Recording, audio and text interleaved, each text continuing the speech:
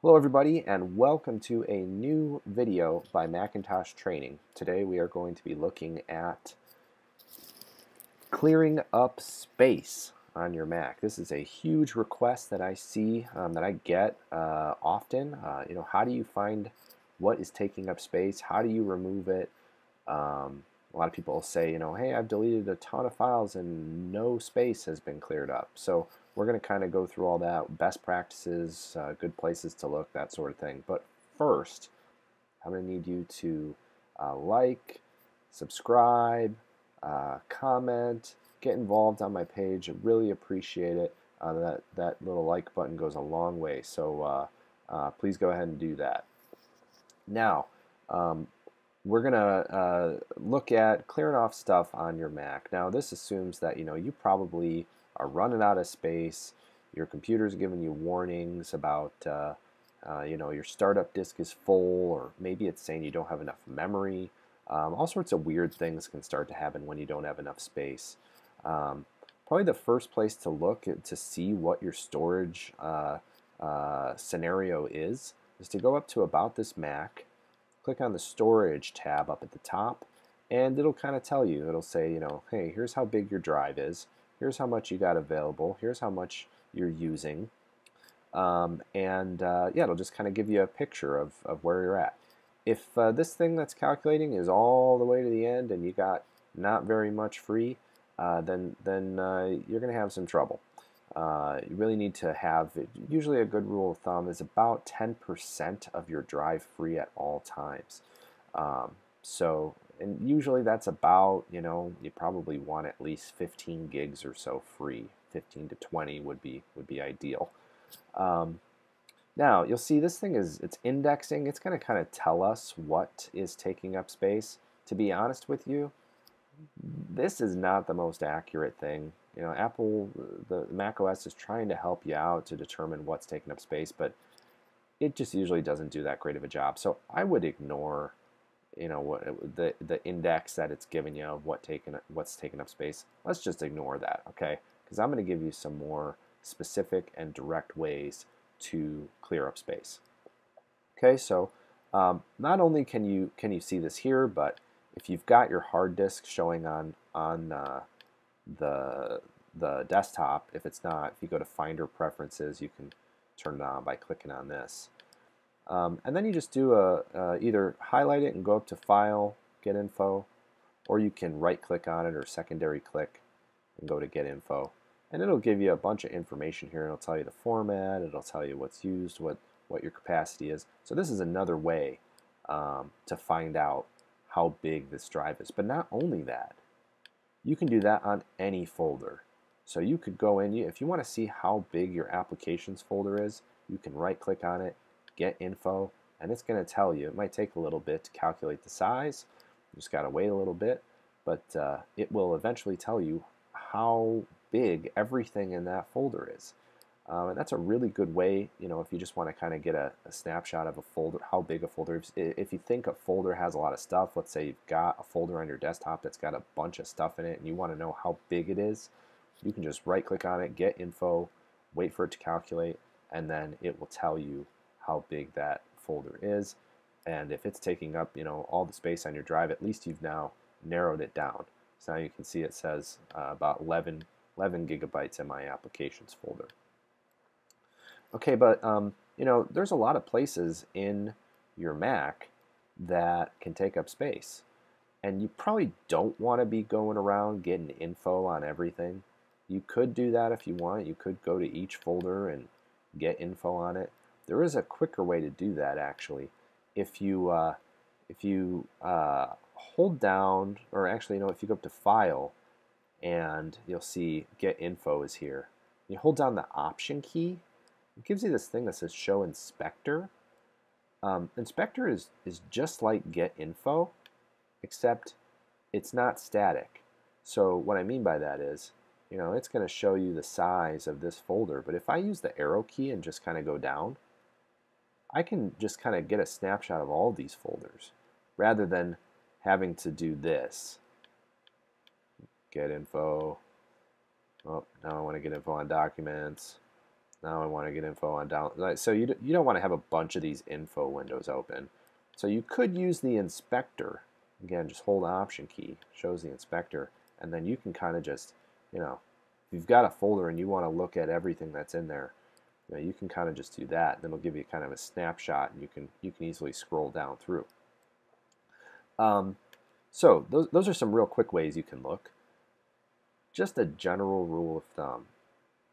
If you're running out of space on your computer, 99% of the time, at least whenever I am helping out users or trying to help people get their data down, their data usage down on their computer, 99% of the time, it's movies, music, or pictures. These three guys. These are what are taking up all your space. Okay. Now, these folders can be misleading. Okay. The reason why it can be misleading is the movies folder by default. By default, there's going to be nothing in these folders. But the movies folder by default isn't necessarily for storing movies. It's for if you're using iMovie or Final Cut, and any of the Apple apps that store movie databases are going to be stored in here. Okay, so you might go into your movies folder and see, oh, I've got this iMovie database thing, or I've got a Final Cut database thing, and you probably don't want to go in there and delete that database. I suppose if you know you don't need any of that stuff, you could just pick up the whole thing and move it in the trash. But ideally, at that point, you want to actually open iMovie or open Final Cut and delete things out of the database from inside of the application. Similar thing with music, and this is where it's confusing because your iTunes library goes in music, but of course iTunes doesn't just have music in it, it can also have movies if you've downloaded a movie or a TV show or that sort of thing. So it's very possible that you've got a bunch of movies in your iTunes library that are taking up space and you want to get rid of those. Those would be inside of your iTunes library. And it's the same sort of thing. You'd want to open up iTunes and delete them from within iTunes and not try and navigate through your iTunes library in the Finder and delete them that way. And then again, in your Pictures folder, your Photos app, this guy down here, when you add photos into the Photos app, it's going to create a Photos library. So again, you probably want to, unless you've got random files that are in these folders, you probably want to leave these folders alone and instead try and delete stuff from the actual respective apps, the Photos app, the iTunes app, and iMovie or Final Cut, GarageBand as well if you've got stuff in there. Now,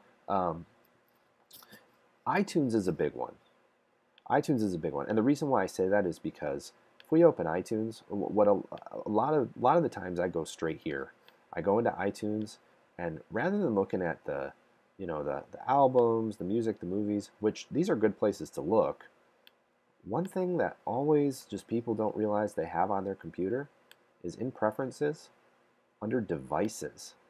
At some point, usually, you've plugged an iPhone, an iPad, an iPod Touch, something into your Mac, and it has created a full backup of it. And those backups are huge, okay?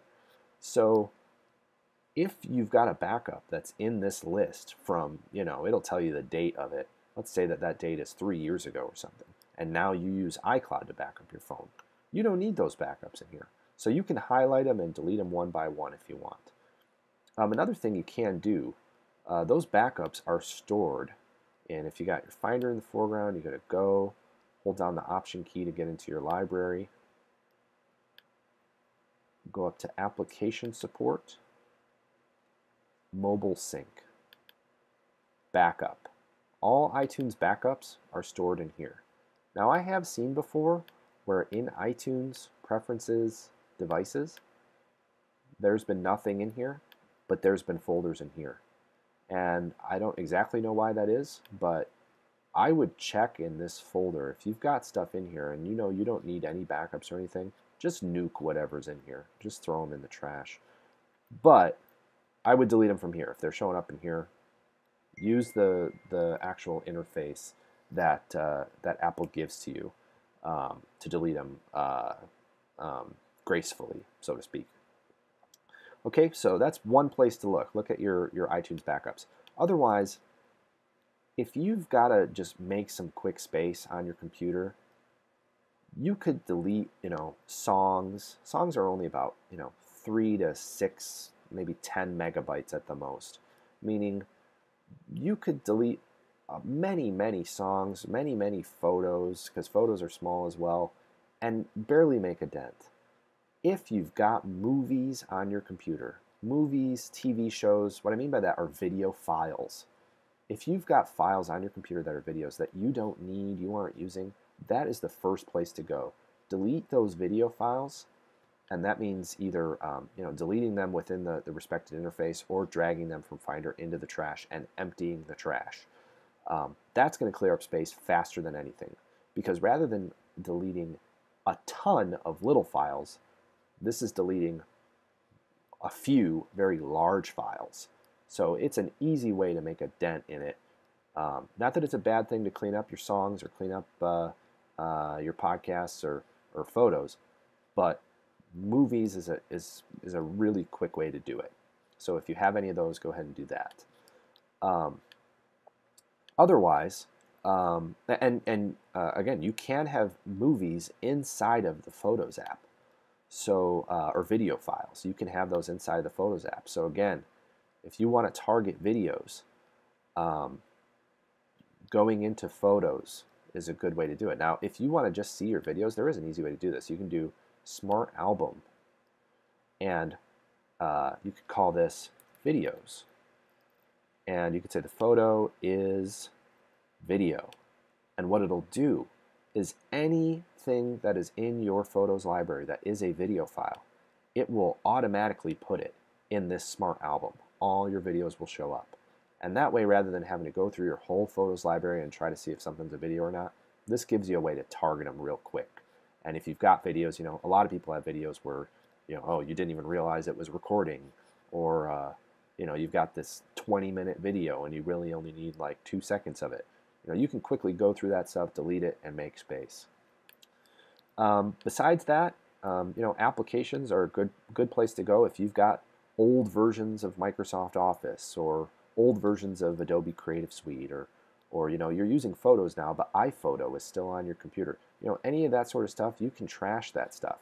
And applications are generally very large, so clearing out old applications is a good way to go. Otherwise, you can use a tool to help you with this. And I would suggest the best, simplest, just bare bones tool is a tool called Omni Disk Sweeper. Now, the company that makes this, Omni Group, they've got versions. I think you have to download the particular version, for your operating system. So if you don't know which operating system you have, you can go up to the Apple and About This Mac, and it'll tell you here. See macOS Mojave, version 10.14.3. And so you would look here and see, oh, what version do I have? For Macs running macOS 10.13 and later. So we're on 10.14.3, so that obviously we're later. It says click the download button to get the latest version, and there's a download button. And you can download whatever version you want, respective to what OS you have installed. And the nice thing about this app, let's go ahead and install it, and I'll show you how this works. So go ahead and open it up here. And if you really want to install it and drag it into your applications and keep it forever, you can. You can drag it right in there. But if you want to just run it once, you can just open it up from the disk image, and it will just give you a very, very simple view of your drive. So you'll see here it's got Macintosh HD. It tells you how much is free, how much is used. If you click on it and then click Sweep, it's going to give you just a really simple text-based view of everything on your Mac. Now, one thing it does do is show you hidden files, hidden folders. So this view could be confusing for some people. And you don't want to delete anything that you're not sure about. But really, and it's going to ask for access to certain things. It's only going to do this on Mojave. It's going to ask for access for certain things. If you've got High Sierra earlier, you won't see those things. But give it access to what it needs, otherwise it's not going to give you the correct sizing. And then in your, really what you're looking for is this users folder.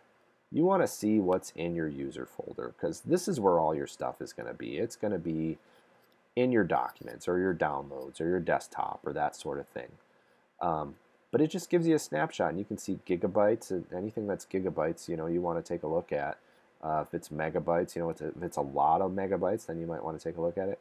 But you don't want to delete anything that you're not sure about. Only delete things that are, it's an application that you don't need anymore and you're sure you don't need it, or it's a document, some sort of document file, whether that's a movie, music file, picture file that you created that you don't need anymore. Don't go in here and say,